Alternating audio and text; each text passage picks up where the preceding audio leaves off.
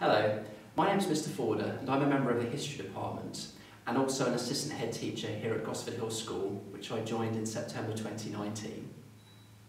Alongside my colleagues Mr Gannon and Ms Fugelsang, we teach the A-level history unit and have had a lot of experience doing this over a number of years in various different syllabuses. We have an outstanding track record of success in our department, with several of our past students going on to study history at prestigious Russell Group universities. So why study history? History allows us to engage critically with the past and ask really interesting questions of it.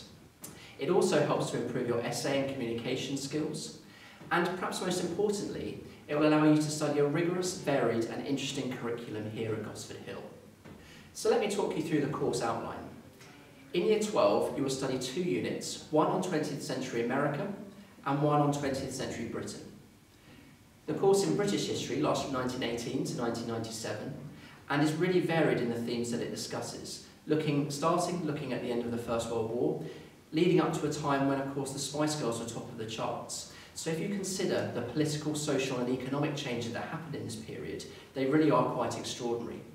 We will look at Britain in the Second World War, the rise of pop culture, including the influence of bands such as the Beatles in the 1960s, and also the controversies surrounding Margaret Thatcher when she was Prime Minister in the 1980s.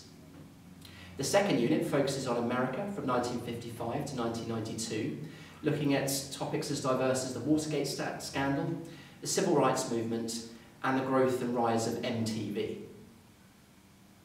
In Year 13, we will study either 16th century Spain or 19th and 20th century Russia, together with a coursework unit that will allow you to choose your own topic to study. As well as careers linked directly to history, an A-level in the subject will open up a wide range of career paths to you, ranging from law to journalism, from finance to a career in the civil service.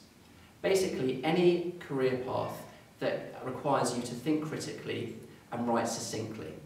Of course, if you have any questions about A-level history here at Gosford Hill, please contact either myself or a member of the history team. We look forward to seeing as many of you as possible in September.